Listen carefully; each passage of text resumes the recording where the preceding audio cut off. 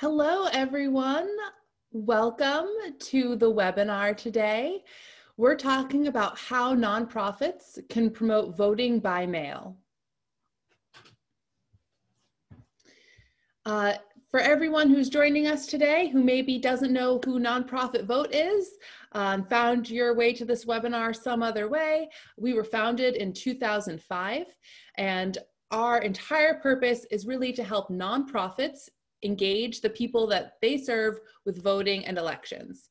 We think the best way that you can accomplish this is really by integrating it into your services. So we have a vast online resource library with nonpartisan voter engagement resources. So today, our agenda includes talking about the USPS and voting by mail. We'll take a deep dive into a couple tools for requesting mail ballot, and we have Civitech and Vote by Mail IO in the house. And then we'll talk about educating voters about the use of mail-in ballots, and as always, we'll do a Q&A session. The chat box is a great place to let us know who you are, where you are, give us any sort of feedback or ideas. But if you have questions for our speakers, please use that Q&A button in the Zoom window. It should look like two little speech bubbles and say Q&A underneath it. And our speakers will be answering some of those questions via text, typing right into the Q&A box, so monitor that. But we'll also do some Q&A live at the end as well. So our speaker lineup today is fantastic. I'm really excited for everyone who's talking today. We're going to start with Nonprofit Vote's very own James Hill to talk about how we're seeing the USPS and their role in voting by mail. Then we have Sarah Jackal from Civitech and Brett Clark from votebymail.io. Each of them will run through how their platforms really work and how you can take advantage of those. Then we'll have Alex Psilakis. Excuse me, Alex, if I mispronounced that. Alex is with MassVote, who is a very close partner of Nonprofit Votes, and he'll be talking about the things that you really need to educate voters on, because for so many people, this will be a new process. While about 25% of votes in the 2018 midterm came through voting by mail, a large percentage of those were represented by the states like Washington, Oregon, Colorado that have universal mail voting. So we know this is a really safe and effective way for voters to cast their ballots. But I want to invite James Hill up to tell us more about why we think this is a really good way for people to vote and some things to keep in mind. Thanks, James. Yes, thanks for having me. As if we don't already know each other and work together. So yes, the USPS and voting by mail. If you've been watching the news, if you've been listening to the communities you serve, you know that voting by mail, absentee ballot voting, all of these things have become a part of the conversation. And some people have some concerns. So we want to talk about that. So just to let everybody know, you should let your communities know that we've held legitimate elections during the Civil War, World War II, and even the 1918 flu epidemic. And using the post office as a crucial part of that was a crucial part of that electoral process the whole way. And that has not changed. The most important thing is to apply for and turn in mail ballots early, stress early. Next slide, please. So if you can't get your ballot in the mail at least 1 week before election, there are some options. One, use a secure drop-off box if available in your area. If there is no drop box in your area, voters can take their ballot to the post office for a postmark stamp before dropping it in the mail. And if you want to know more, we have state fact sheets on our site at nonprofitvote.org to understand the process in your individual states. Next. I think that's it for me.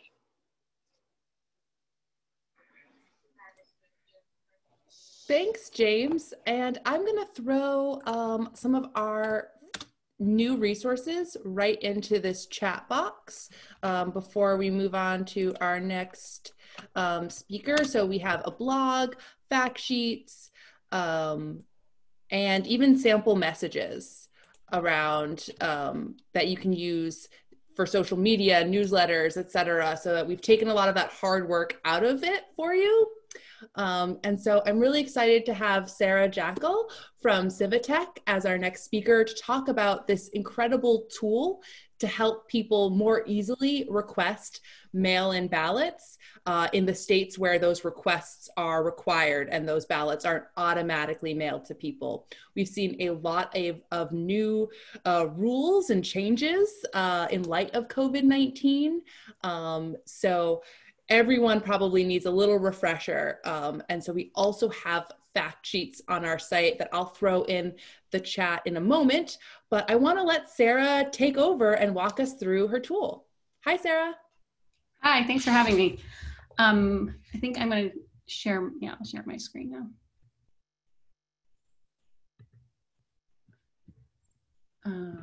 Bear with me for 1 second. So I'm Sarah Jackal. I'm the Chief Operating Officer of Civitech.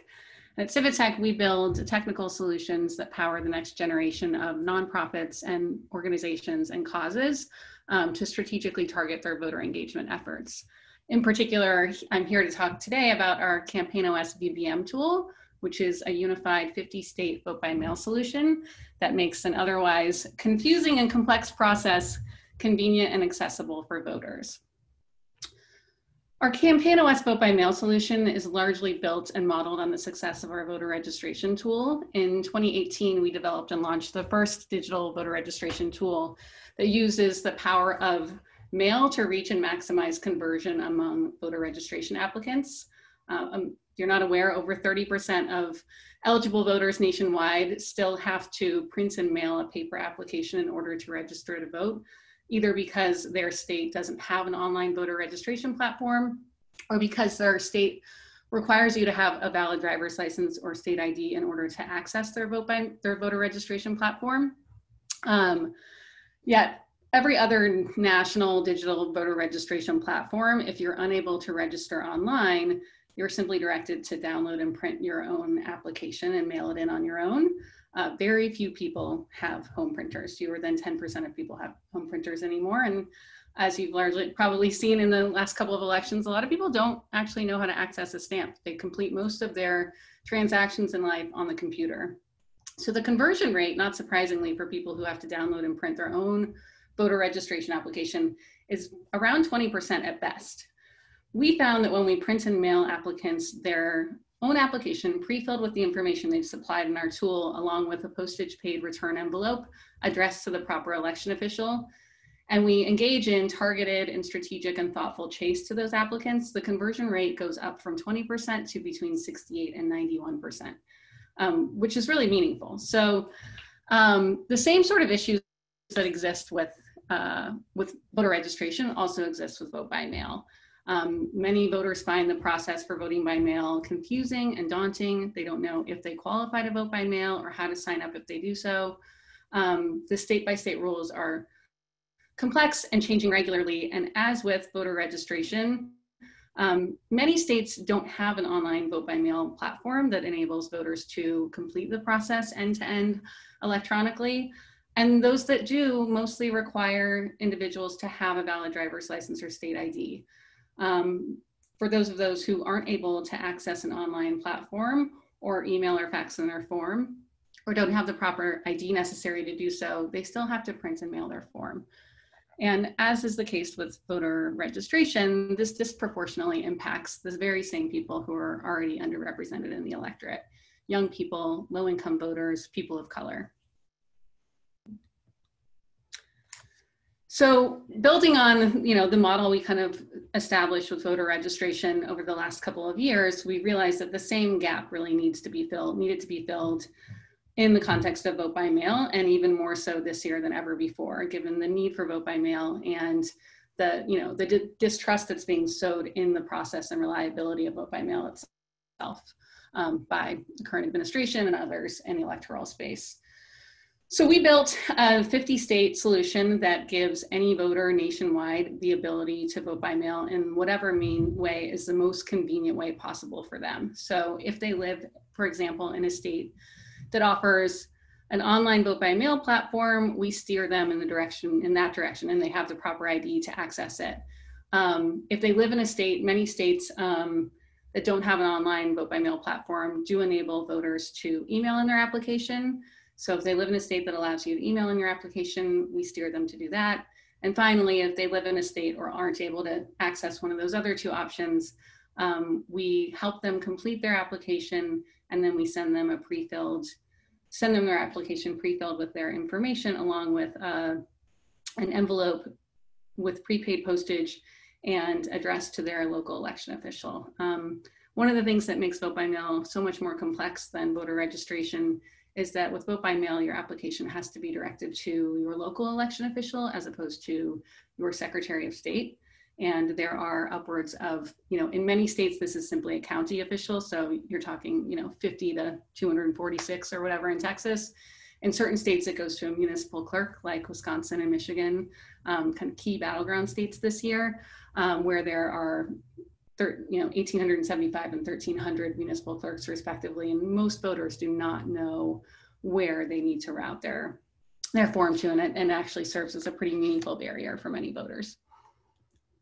So going to walk you through the tool a little bit. The way the tool works, it's first, once a user puts in their information, we first check to make sure that individual, we take their name, address, date of birth, and before taking them through the process of applying to vote by mail, we collect their email and phone number, which is important to have down the road to engage in meaningful chase of these vote by mail applications, as well as the ballots once they've received them.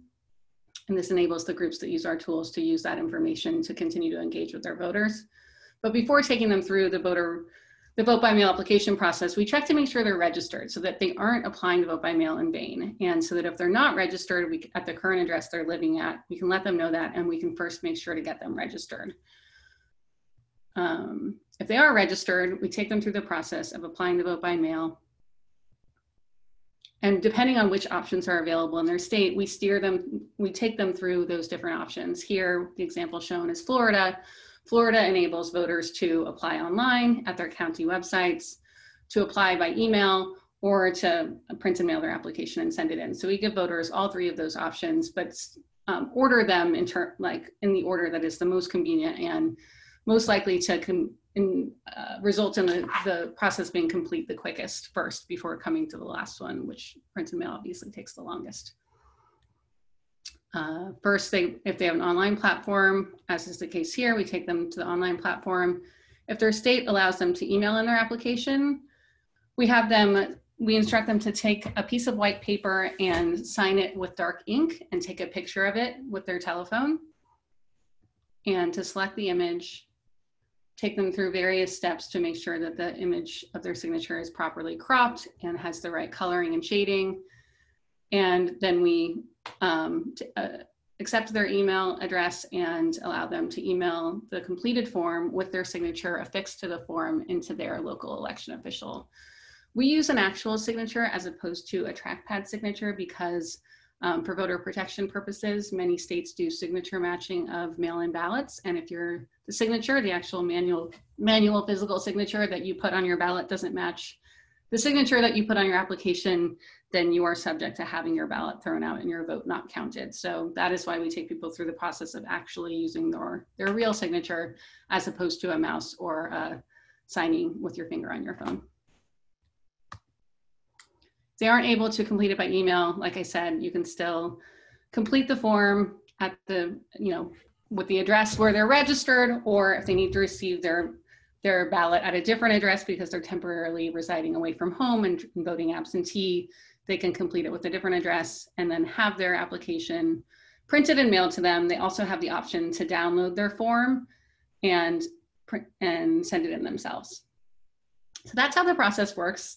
It really is designed to take the guesswork out of the process for voters. And I think what we've done is created a simple, intuitive design that guides users through what would otherwise be a very complex process in the most simplified way based on in-depth state-by-state research. We also provide our tool. It is fully translated into Spanish, and so it is available in Spanish, and you can toggle back and forth between English and Spanish. And one of the unique things we do is that we, in addition to providing data concerning the pathway that any individual user takes online versus email versus print and mail, we also provide end-to-end tracking of all mailed applications. It gives more visibility into the USPS process itself so that we know we can alert voters if they need to engage and send in their applications or ballots earlier. We can see how long things are taking in the mail, and we can also allow organizations to follow up with voters to let them know, hey, we know you've received your application based on the barcode tracking, but you haven't yet returned your application to the local election official. We want to advise you to do so, and engage in other chase efforts like that. We also allow organizations to fully white label their tool, our tool, and provide back-end analytics showing how many people have checked their registration status, requested a voter registration form, requested a vote by mail application, been redirected to a state online platform, etc. If you have any questions, please feel free to reach out to me or anybody on my team. This shows you some versions of customized tools. Thank you so much, Sarah. I love this tool. I hope that people have found this overview useful, not just of the tool, but you're very thoughtful going over like the states and how so much has changed, how there are so many barriers in this work. I want to remind everyone to please use our Q&A box if you have any questions for the presenters. If you put a question in the chat, just throw it in that Q&A box. And I will now move on to our next speaker. So we have Brett Clark from votebymail.io. And Brett, thank you for being here, and I will let you take it away. Caitlin, thank you so much for having me today. Nonprofit Vote is a fantastic organization. I will share my screen with you guys. So the way that I'm going to go about this is just show you guys how our tool works. Feel free after to ask any questions in the question and answer box, and I will be happy to get to you. So I'm going to show you first how it looks from a voter's perspective, and then how it's going to look from an organizer's perspective. So what a voter will do is they'll log onto our website, and they'll type in their zip code. From there, we automatically will, then they'll type in their address. And what our tool does is it automatically finds their election official for them. And so what we'll do, so they'll type in their first, middle, and last name. They'll type in where their address is, where they're registered to vote. They'll type in their birthday. And then our system automatically checks to see if they're registered to vote or not. So if they're not registered to vote, a little pop-up will say, hey, you're not registered to vote. And then in states that have online voter registration, we link them to their state-specific pages and allow them to register to vote. From there, they'll type in their email address, they'll type in their phone number. If the ballot needs to be sent somewhere else as opposed to where they're registered to vote, they can input that information. And then they have the ability to upload their signature. So we have two ways to upload the signature. You can either upload a picture of your signature, or you can utilize our trackpad where you can upload the picture of it. So we have not had issues with the trackpad signature. In the month of August, we've had over 5,000 signups, and we haven't had any issues with the confirmation from the election official. Again, so you have two ways to upload the signature, either a picture or the trackpad. And then what you'll agree to do is agree to our terms of use and our privacy policy. Essentially, our terms of use is saying, hey, do not commit voter fraud. And then our privacy policy is stating, we don't sell data, and we're asking that our third-party partners do not sell data either. So this is what it looks like from a voter's perspective. This is what a voter would see. It's just the absentee ballot form. This form in particular was for Michigan. The voter would then click submit and success. So the voter would then receive a confirmation email of their absentee ballot. And this at the same time was automatically sent to their election official. So there's no extra work on the part of the voter. That's all they have to do. On the back end, when we partner with our organizations, what they'll do is they'll sign in using a Google account. So they'll sign in using a Google account. And each organization receives their own dashboard. And so on their dashboard, so these are all the states that we have completely digital live vote by mail sign up in. So in any of these states, if a voter signs up, this will automatically be sent to their election official. So what will happen is each organization will get their own landing page, and they'll be able to claim as many landing pages as they want. And so what that means is I will name a page Voter 101. And so what that means is once they claim that, it's going to be on the right-hand side. And so we have the ability for our organizations to claim up to 25 landing pages as of now.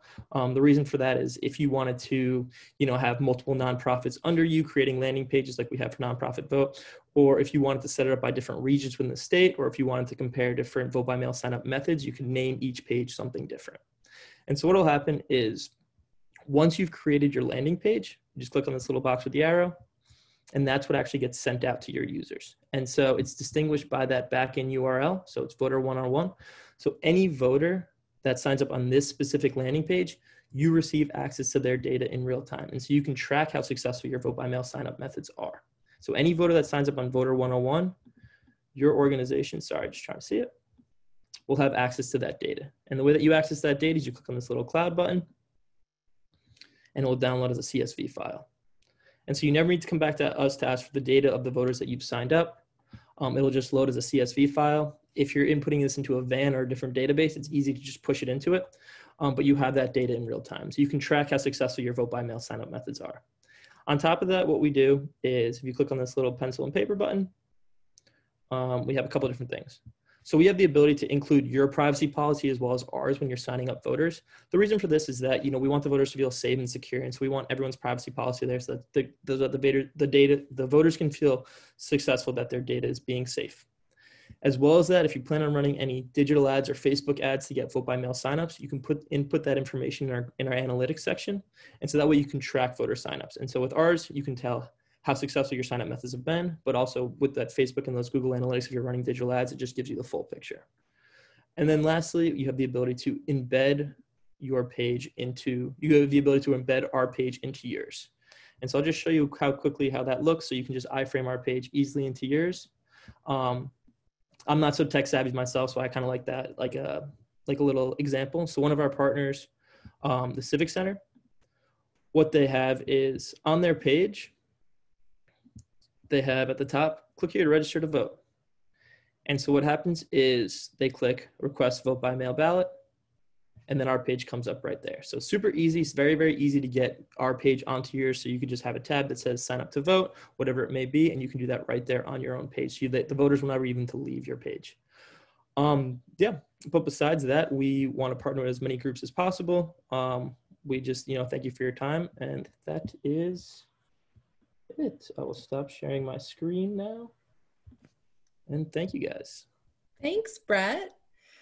I see that people are asking lots of questions in the Q&A box. You can continue to ask Brett and Sarah, and Kelly from Civitech is also here answering questions and responding to folks. So we want to make sure we get all of your questions answered. So this has been the tool part of our webinar. So how you can help people with requesting those ballots. Of course, there's the education part, as I mentioned earlier. So I'm really excited to have our next speaker from MassVote in Massachusetts. That just so happens to be where I'm located. We've had a huge expansion of mail-in voting. Previously, it was excuse only. I had never done it. I did my very first voting by mail process for the September 1st primary.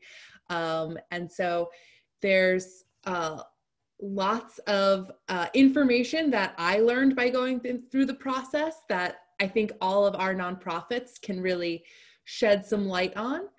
So Alex, thank you for being with us, and I'll let you take the floor and talk to us about educating voters. Awesome. Thank you so much for having me. I will share my screen. Okay, great. All right. Yep, so it's a pleasure to be with you all today. As Caitlin mentioned, my name is Alex Salakis. You got my last name right, which is very flattering because everybody gets it wrong. So thank you. And I'm here to just talk a little bit today about, understanding vote by mail and helping those you interact with understand vote by mail, because even for people that work on voting rights, understanding all the changes that have been happening so quickly in the past 4 or 5 months, make our heads spin. So just to tell you guys a little bit about who we are, MassVote is a nonpartisan, nonprofit voting rights organization. We were originally founded as Boston Votes, and we worked specifically in the city of Boston, but we've since expanded and work in the entire state of Massachusetts. We work on issues like voting rights, voter education, and social justice. And we do so to close the economic, geographic, and racial voter turnout gap. Specifically, there's a large voter turnout gap between white suburban areas and, urban communities of color. So understanding vote by mail today, I'm just going to tell you guys a little bit about educating in a couple of areas, educating folks on applying to vote by mail, knowing where they can go for info, filling out and returning your ballot, and then finally, simply having a backup plan. So when it comes to applying to vote by mail, things look very different than they did back in February before the world went on fire. Only a couple states had what we like to call a full-on vote by mail system where everybody automatically received a ballot every election. Those are states like Colorado and Washington and even Utah. Amid COVID-19, some states like California have since moved to this system, but most states have moved to a kind of hybrid system where people can receive ballots in the mail, but they don't automatically receive ballots. In some states, individuals automatically receive vote by mail applications. Others have to request those ballots manually. So that's a specific state by state issue. In terms of the process, again, it varies very much state by state, but pretty much anybody can request a ballot to vote by mail at this point. Some states have what's called excuse absentee voting, where you have to have an excuse to vote absentee, like in Massachusetts. Most states have since waived that requirement for COVID-19, so virtually anybody is eligible. And timing is really, really important. Pretty much we just tell people, no matter what state you're in, request that ballot as soon as you can, no matter what, because things have been hectic. Some of you might be coming in from Wisconsin or Georgia, which held really hectic primaries earlier this year. And we want to make sure that no primaries look like that again. There are usually deadlines for when ballots have to be submitted. It could be they have to be submitted by election day or they have to be postmarked by election day. So understanding the nuances of each state is really, really important. So knowing where to go for info, vote411.org is a superb resource that I regularly use. It tells you about all the candidates running. It tells you about specific issues they stand for. And it breaks down, all the races within your specific, voting district. I had to do some research when I was voting for county sheriff a couple weeks ago. I didn't know anybody on the ballot. So, there's a great resource right there to help you with those sorts of things. You can also contact local election officials. That varies between states for who exactly your official is. That might be a county clerk or a town or city clerk. So it's always good to just double check who that is for you, but they can pretty easily clear up what your deadlines are, how you have to fill out your ballot, things like that. They do this stuff every day and they're inundated with everything that's going on right now. So they're a great resource for you to reach out to. And then finally, if you have any issues on election day proper, your best resource is 866 Our Vote. That's a hotline, a sort of crisis hotline that runs all through election day to help clear up any issues that come up. We had an election in Massachusetts just 2 days ago, and people ran into all sorts of unexpected issues. There's some stuff I'll touch on down the road, but a lot of people are concerned about, if I request a ballot in the mail but I don't use it to vote, can I still vote in person? Short answer is yes. But some local election officials might not know that, and they'll say no.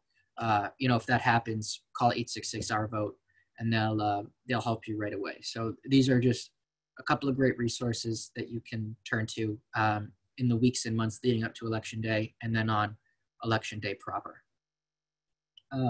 So when it comes to filling out and returning your ballot, it's absolutely essential that you follow all instructions. I can give you a specific example for Massachusetts. You have to fill out your ballot and then put it in a specific envelope and then sign your envelope and then put that in another envelope and mail it, because they need an additional signature to verify that you're voting by mail. If you don't include that envelope and sign it, then they're not going to count your ballot. You'll either have to request a new one or turn out to vote on election day. And that could slow down your voting process for weeks, especially with the delays in the postal service. So it's really, really, really important that you just follow all the instructions. It seems sort of, natural, because, oh, of course I will, but, you could be busy. You could just, things could come up. It's just really important to follow all instructions, simple things like circling in the dot, things like that. So that's really important to urge everyone to follow those instructions. Just to build off that, some states even include sort of letters in the ballots. Again, in Massachusetts, everybody who received an application and a ballot had specific instructions telling them to follow steps A, B, and C. So follow those instructions if they're provided in your state.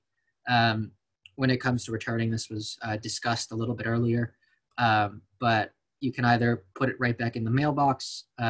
Some states have prepaid postage, so you don't have to worry about paying to return it.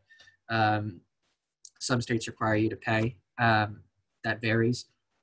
You can also hand deliver it to your local election official. You could take it to your town or city hall, or, depending on the state, that might be your county office. And you can also drop it in a drop box. Some states like Colorado and Washington have drop boxes located everywhere. It's so easy to find one. Other states that are pivoting to vote by mail in light of COVID-19 don't have as many. The city of Boston only has one or a handful. So that's a problem. So, those are being expanded, and they're very useful resources. But it's really important to be aware of where they are. That'll just make it easier to vote if you need to. And finally, tracking your ballot. Most states, since transitioning to a sort of vote by mail system amid COVID-19, have implemented a ballot tracking system. And it's really, really easy to use. You just typically type in your voter registration information, and they are able to bring that up for you. Sometimes the language might be a bit unclear. In Massachusetts, we had this issue where it just said processing for your ballot. And what does that mean? Like, does that mean they've sent your ballot, they're sending your ballot, they're going to send your ballot? Nobody knows what that means. So in those sorts of cases, it's always best to follow up with your local election official and clarify things. But you can see that your ballot is submitted, received, and then you can have that sort of peace of mind that your vote has been counted. So there is transparency in this process that makes it a little bit easier. And then finally, having a backup plan. There are multiple issues that can come up when you're voting. For example, if you make a mistake or lose your ballot, that's not a problem. If you have enough time and you really want to vote by mail, you can just request another one, or you can vote early or vote in person, depending on the regulations and hours in each state. And if you never receive your ballot, that happens, unfortunately, a lot across the country right now, simply because local election officials are overwhelmed, and they're dealing with unprecedented circumstances. So a lot of individuals who request ballots never receive them. If you never receive it, that's not a problem. Again, you can go vote early or vote in person. You can also place a call to your local election official or shoot them an email. I put in my application. This is anecdotal, but I put in my application. I waited a week. I didn't hear anything. And then I just called them and I said, what's going on? And they said, oh, we'll look into it. The next day they mail my ballot. Maybe that's a coincidence, maybe not, but it's always good to just double check. And then finally, I didn't, include a slide on this, but just sort of talking about how have we as an organization have helped sort of spread these messages. Just pretend there's a slide on that here. But as an organization, like a lot of you here, we have had to adapt to COVID-19. We were doing a lot of grassroots on the ground work, knocking on doors. That's what election season is for, is going door to door, talking to people face to face. COVID-19 has made that virtually impossible. So one thing we've been doing is holding phone banks. We hold 2 phone banks a week, partnering with other organizations, recruiting volunteers to call low voter turnout areas across Massachusetts. Boston, Worcester, Lowell, Springfield, cities like these with large communities of color, low-income communities, and immigrant communities. And, we specifically call low voter turnout areas. And, we try to just ask people, hey, have you received that vote by mail application? Yes or no? Okay. Do you have a plan to vote? Things like that. Just trying to reignite that sort of personal element of what's going on. It's far from perfect. Phone banking isn't as effective as knocking on people's doors because, somebody can just ignore the phone call or whatever. But we're doing the best we can in these crazy times we've got. We've been partnering with other organizations to hold events. And to be honest, we've been getting a ton of earned media. We've been getting in like print, radio, television news, because everybody's interested in elections right now. Everybody is interested, not just because of the presidential election, but just, vote by mail as an issue is getting so much discussion. So we've just been getting in the news so much, talking about its benefits. In Massachusetts, for example, we just had an election, and in this primary election, we had the highest voter turnout in a primary in 30 years. That's fantastic. And we believe that vote by mail played a significant role in that. And we believe that other states are going to have high turnout because of vote by mail as well. So really spreading that message any way and every way that we can. And then, we've been discussing with individuals, when we have these phone banks, or when we're canvassing, wherever, we've had questions come up, how do I request this ballot? What if I don't get, a ballot? Things like that. Some of the really specific questions we've gotten are from people who have issues voting. And unfortunately, these sort of arrive on election day. They come from that 866 Our Vote hotline that we discussed. One of the main issues that we see in elections across the country, I sort of touched on it earlier, is when individuals request ballots to vote by mail and never receive them, or do receive them, but they don't cast them. And then they go to vote in person. Sometimes local election officials tell voters, oh, if you requested a ballot, you can't vote in person. Oh, if you have a ballot that you requested and you're not submitting it, you still have to submit it. You can't vote in person. And that's not true at all. In all 50 states, that is not true. As long as you have not officially voted, you can still vote. And we don't believe that local election officials have any malice and are trying to suppress votes. We think that they're just a little overwhelmed and a little confused. Everybody's dealing with something new right now. So, it's not their fault. Often the really persistent people, demand that the warden come over and they go over things and eventually they can cast their ballot. But for somebody who's got kids or a job they need to get back to or whatever, they might hear that and think, oh, screw it, I'm not going to vote. It's not worth it. And that's the last thing we want. So, really understanding that as long as you do not officially vote by mail in any capacity, you can still vote in person. That's the number one issue that we've had. Another question that's come up quite a bit right now is, is the Postal Service reliable? We're not experts on the Postal Service. We can't tell you that. But what we can tell you is if you're not comfortable putting your ballot in the mail, take it to that drop box we mentioned. Take it to City Hall or wherever you'd normally drop your stuff off in states, because you can still deliver it that way, and you can avoid the lines on Election Day. One of the main benefits of vote by mail is that it limits congestion on Election Day. I brought up elections in states like Wisconsin and Georgia, which had immense lines on Election Day. In the state of Wisconsin back in April, over 50 cases of COVID-19 were contracted for voters because there was so much crowding on Election Day. We want to limit that sort of crowding in every state because it'll suppress voting and it'll simply prove unhealthy for voters. It exposes them to the virus when this can be avoided. So, helping voters understand these key facts is something that we've been pushing a lot. Routinely, questions are asked that we don't know the answer to, and we have to do some research, again, because things are just so crazy right now. But, we're working hard, as all of you here are, to answer everybody's questions. And these are just some of the big ones we've had recently. That about wraps up everything that I've got here. Happy to turn it back over to you guys. Thank you so much, Alex. That was great. I'm sure everyone is excited to get the recording and slides for this webinar, which we will send out next week. Unfortunately, due to technical difficulties, we weren't able to start our ASL interpretation. We now have an ASL interpreter who will be doing interpretation for the rest of this webinar. We hope we can continue to offer this in the future.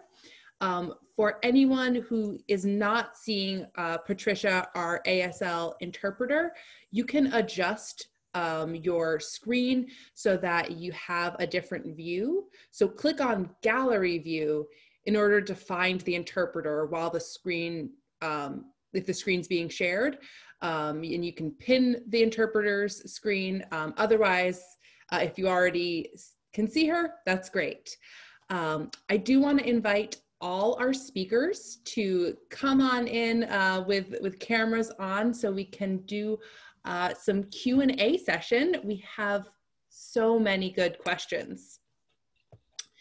The first one I will direct at you, James, because I know we've been having this conversation a lot. What should we be doing in light of all the address changes that may be occurring, especially for college students whose campuses may be shutting down mid-semester? How should people handle those address changes? Well, I say specifically for students, yes, I would say make sure that your address should be, I guess, where you are most of the time. So I would say if it's at your family home, I would say make sure that that's the address that you're putting down. Yeah, I mean, I think that would be that's the first thought that pops to my head. Yeah. I could follow up with that a little bit too, Caitlin. Absolutely, Brett. So we work a lot with the election officials specifically in Michigan, and their advice to us is if someone had a mistake on their absentee ballot, if they mess up their address, it's just to reach out to them directly. Most have enough people on their staff where they're able to sift through those emails. But from what we've found in just our connection with the election officials is that the best thing to do is as soon as you know that your address is going to change, reach out to your election official directly and just make sure that they're aware of that before they actually send out your ballot. Thanks. We do have some questions about accessibility of these tools. So we'll start with Sarah and then Brett, if you can weigh in. So are these platforms accessible with screen readers? And what about those who can't sign manually where a signature is needed?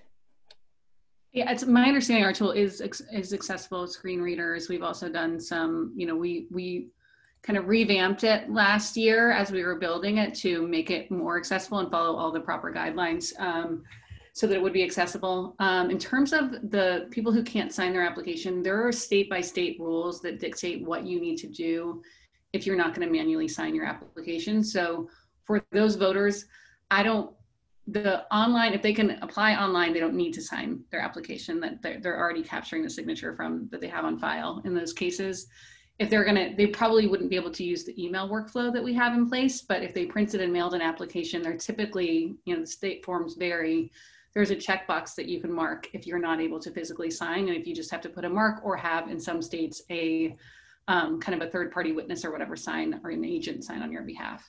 So it is possible through our tool, and I think it's all subject to the form itself and what your state provides. Yeah, and just to follow up on that, ours is also screen reader accessible. And then, yeah, same with that. As Sarah had mentioned, there is a portion of the absentee ballot where you can click, I cannot sign, and then have a witness sign it for you. Thank you. And can you talk about the cost for platforms, paid versus unpaid features? Sure. So, I did mention in the chat, but just to be clear, so the Civitech vote by mail solution. It is a paid subscription, and that's like how you get the back end data associated with it so that you can do all the necessary follow-up chase. It's customizable and white labelable for organizations that want to have their own tool. For that, it is $4,500 subscription sign up, everything through the end of the year, plus the print and mail costs associated with your users, which vary based on volume, but are between $1.30 and $1.80 per form. For organizations that are smaller and have, you know, a smaller group of users who don't necessarily want to have all the data on the back end, we do have a free version of our tool at registertovote.org that you're free to direct users to. Anybody can use it free of charge, and we do our own fundraising to back up the print and mail costs and support users who can't necessarily, you know, don't have access to, or groups who don't have the funding to create their own version of a tool. So voteby.mail.io is a completely free service. We are a C3 nonprofit. So like our mission here is just get as many people to vote as possible. So with our tool, it's completely free. We want as many nonprofits utilizing it. And so you have access to the data in real time with our tool. So feel free to use it. We'd love to have as many people working and getting as many people to vote as possible, but we are free, yes. Thanks. Alex, I'm seeing a question in here. I'm wondering if you've encountered this. How are you explaining folks the difference between a mail-in ballot versus an absentee ballot? Are you seeing confusion around that, and how are you addressing it? Yeah, so that's a really tricky issue.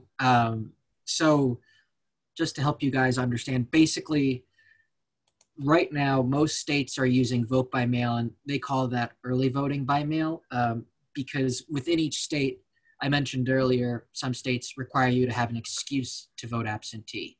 And, you know, in Massachusetts, for example, that excuse is you either have to be out of town on election day, you have to have a religious belief that gets in the way of voting, or a physical disability. And if you don't meet one of those three categories, you can't vote by mail. So what the state here in Massachusetts has done has implement what they call early voting by mail. So they literally implement a period of early voting for each election and then allow you to vote by mail while voting early. It's a really nuanced, frankly, dumb way to do things. But to change in Massachusetts, you know, the absentee voting requirements, it takes a constitutional amendment, and that takes 4 years to do. So they're using this sort of early voting by mail as a temporary short-term solution. So we're kind of staying away from using the term absentee voting because the state and most states are kind of getting away from that unless they don't require an excuse. And if they don't, that's fine. And here's where talking about voting rights gets tricky because all 50 states have 50 different systems. But if you have any questions, you know, again, it's always good to just reach out to your local election official. And if you have any questions about voting by mail, just tell them you want to vote by mail, and they'll help you out. They're not gonna go through any convoluted steps like I just discussed. They're gonna get you what you need, and they're gonna help you vote. So navigating that absentee versus vote by mail issue is kind of thorny right now. But vote by mail is the term that most people are using right now just because it's what fits for now. I can jump in here too. I think for the purpose of voters, to simplify it, there is no difference between an absentee ballot or a vote by mail ballot. It is a mail-in ballot. They are the exact same thing. There's only actually about 14 or 15 states now that have any sort of distinction between voting absentee or voting by mail, but they are, for all intents and purposes, from a voter's perspective, the same thing. And the only difference would be the type of application or whether or not you have to check a certain type of box. But I think in this climate where we're really trying to simplify the process and eliminate confusion, if that question were posed to me, what's the difference between an absentee ballot and a mail-in ballot? There is none. They're actually mailed the exact same thing. Thank you. So I am seeing some questions about for folks who are waiting until sort of late in the cycle to engage. And if any of our panelists have suggestions or advice for people who are, you know, maybe waiting until the second half of October to get started on the mail voting process. Well, a lot of the deadlines aren't until, late in October to apply to vote by mail. The problem is if you want to do that and receive your ballot in the mail and have time to then mail it in, you may not have sufficient time. So, one, there are other resources. People who wait to engage until that period can vote early, whether or not that's voting in person early or the so-called picking up a mail-in ballot and completing it in person or coming and dropping it off a little while later. But there also is sufficient time to vote by mail at the end of October, particularly if you're willing to go pick up your ballot in person and then mail it in or return it in person. I wouldn't say that most of the time, people who apply to vote by mail and vote by mail, that happens in October. States don't start sending out ballots until most of them 30 to 45 days before an election. So I would hesitate to tell people that they're going to be too late and that they therefore will have to vote in person on election day, because I think even if they're doing it at the end of October, it's still flattening the curve of voting and making sure that with a limited amount of polling places, they aren't A, exposed to COVID unnecessarily, or B, exposed to a really long line that they're going to end up getting tired of waiting in and not ultimately vote. And just to expand on that a little bit, we've kind of worked about just making it known, and we're running a campaign come October, just letting people know, like, hey, you can fill out your ballot and you can just hand it in. And so if you don't feel safe on voting day, you can drop it off voting day, you can drop it off beforehand, and just making people aware that, hey, there's other ways to drop it off as opposed to putting it back in the mail. So you can always request it a little bit later, but at that point, you could also just make sure that you're dropping it off as opposed to putting it back into the mail. I'll also make a plug here for the role that nonprofits should be playing, educating and encouraging people to engage early. So if there's anyone on this webinar that has not already signed up as a partner for National Voter Registration Day, which will be September 22nd this year, please get over there, sign up. Everyone who wants to vote by mail has to be registered. So you can start by getting folks registered. Then the first, I think it's October, the week of October 4th is National Voter Education Week. So that's a whole week of activities around educating people to get vote ready. And then October 24th is Vote Early Day. So that's, I think, a good day not to request your ballot, but maybe throw it in the mail or the drop box. But you can really take most of September and October to be educating, engaging, and really encouraging people to get involved as early as possible. We do have a few more questions before we wrap up. So let's see. Somebody asked if there are any concerns about needing to add extra postage. We know not all states provide stamps. So maybe Sarah or Brett, what would you say to folks who in states where postage is required about how many stamps they might need? Again, it totally depends. I mean, in California, postage is supplied, but the ballot is huge because we have all the, a referendum. I think probably 3 stamps will be sufficient anywhere. Probably most places 2 stamps would be fine. I don't want people to hang their hat on this because everything is a little bit, difficult with the USPS right now. But as standard practice for decades, the United States Postal Service will deliver all election-related mail, including mail-in ballots, whether or not there is postage on it. They're not going to not deliver your ballot because there's no postage. They are like people who operate with integrity. That has been standard practice in the office for a long time. So if you're missing 4 cents, and they're not weighing all the ballots, right? Like if you're missing 4 cents of postage, it's going to get there. That's not the thing we should be focusing our concern on right now, is my advice. And I think the nonprofits who are in states where postage is required, I would see if you can get your hands on a ballot from a local election official or have them weigh it so that then you can provide advice statewide that is a ballot takes 2 stamps or whatever, and that can be a part of your educational mission or whatever right now. Thanks. We also got a question about whether nonprofits can provide stamps to voters. And this is a great question because if you don't know, nonprofits and anyone are not allowed to give away things of value to impel or really encourage people to vote. That is written into the law. And so this year, with the expansion of vote by mail, we've seen a lot of questions about whether we can give people stamps. We checked with legal counsel, and what we're hearing is that it's totally fine to give stamps, even if you affixed that stamp to a pre-addressed envelope. In the case of applying for a mail ballot, it is not considered a bribe or anything like that, because the voter could, first of all, not use the stamp, or they could use it for something else. And it's partially because it is relatively low value. Our legal counsel is telling us that it's totally fine. So if you live in a postage required state, it may be a little costly to send stamps to everyone, but if there is a need for stamps, you can feel confident in your legal right to provide those to voters. We will do, there's lots of great questions in here. I see a lot about misinformation, and we are trying to put together a webinar specifically about how nonprofits can tackle misinformation, because that's such a big topic this year. But I think I really want to just, before we wrap up, give all our presenters just an opportunity to give some final words, things to remember. If you take one thing away from this webinar, what would you want people to take away? And we'll go in order. So James, we'll start with you.